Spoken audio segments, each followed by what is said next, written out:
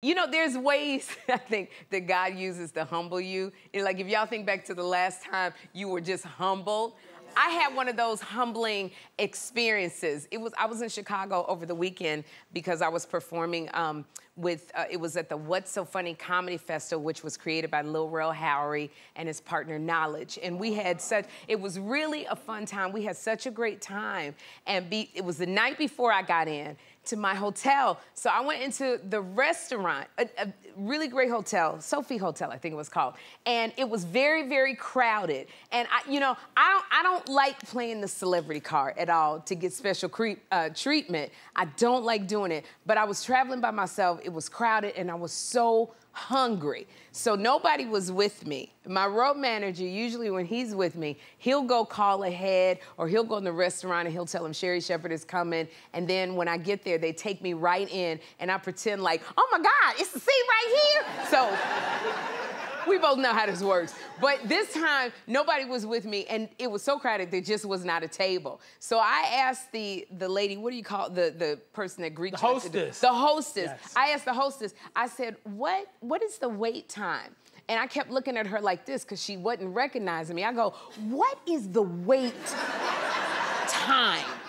And she says, well, the wait time, ma'am, is about 25 to 35 minutes. And I knew I couldn't wait that long. I was just so hungry. And I kept giving her this eye contact to let her know, it's me.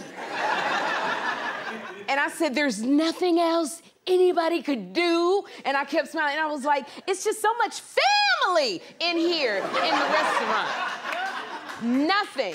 And so I'm just like, maybe if I say my name, she will recognize my name and say, okay, we'll seat you, Miss Shepherd. But nobody in the restaurant was acting like they knew me. So I'm standing here and I'm just like, oh my God. So she said, well, what's your phone number? And I said, Sherri Shepherd.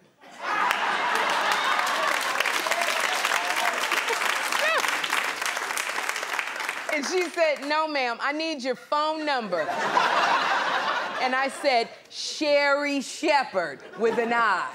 That's what I said. And she said, well, then you can just have a seat. So I'm walking to find a seat. It's so crowded in this restaurant. And it was an empty seat next to this lady. So I went to sit there and she goes, oh, excuse me, somebody's sitting here. And so now I'm just humiliated. Because you know when you go into the club, you're at a club and you see a seat and you go and they go, know somebody, you're like, oh, okay, all right, okay. So I'm sitting, like, so I'm walking around dejected looking. And the lady has me, she's like, there's no seats, you can sit there. It was on the corner of the windowsill, like the window ledge.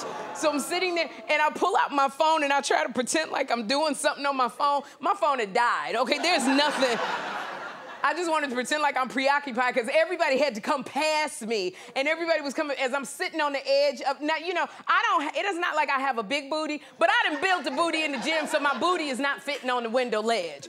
And I'm sitting there and everybody's got to go past me to get, but nobody is, so I just kept staying in my phone like this.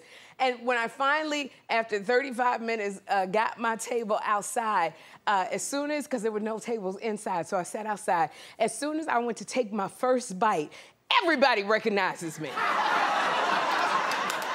Literally, everybody. I got chicken lettuce wraps in my mouth. I'm so hungry, it's sauce on the edge of my face. I'm eating, and everybody wanted a picture. So thank you, Chicago. I got humbled in my own hometown. Oh my gosh! Next time when they say, what's your name, I'm gonna go Quinta Brunson. We're gonna have a